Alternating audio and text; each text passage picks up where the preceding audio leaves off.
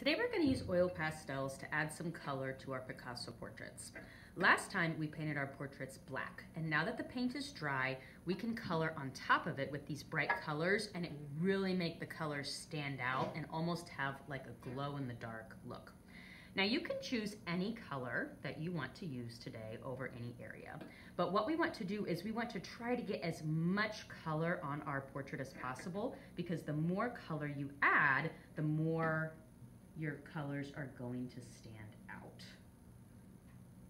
So I'm just going to keep on going over the top of my black paint, and the more color I layer on, the brighter it gets. And as you can see, the oil pastel stands out really, really bright on a lot of these areas. The other cool thing about using oil pastels is when you color over an area that has texture, the texture really pops out even more.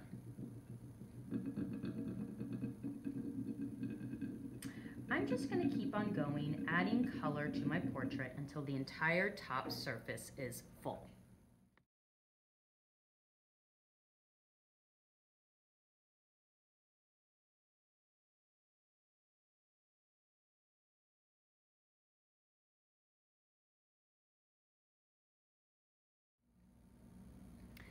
Now, the funny thing about coloring on clay is it has texture. So you're not going to be able to get your big, thick oil pastel down in all of the cracks and in between every shape.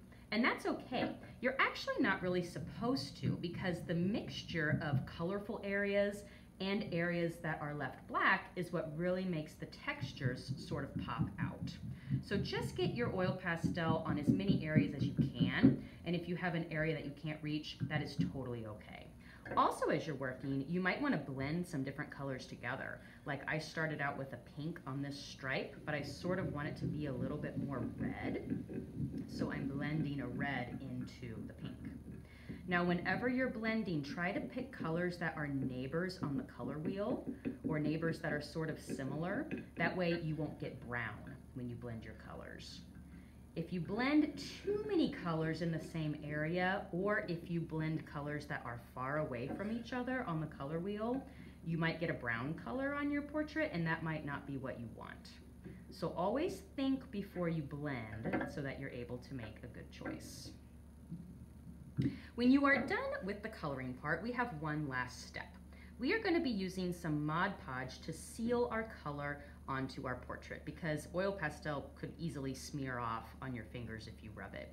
So I'm just going to take a paintbrush and dip this into the Mod Podge, and very gently I'm going to tap that Mod Podge on top of my color.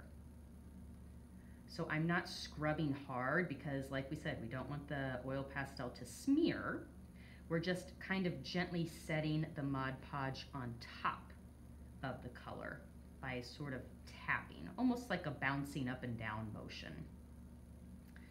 And you might be thinking that this Mod Podge is sort of ruining all the beautiful colors that we put on with this white gooiness, but don't worry. When the Mod Podge dries, it will dry completely clear.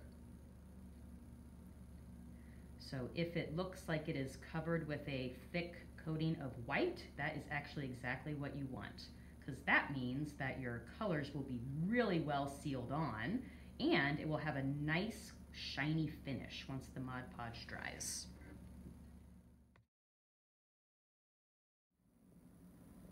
When the Mod Podge is dry, you can see it's totally clear and gives your project a really nice shine.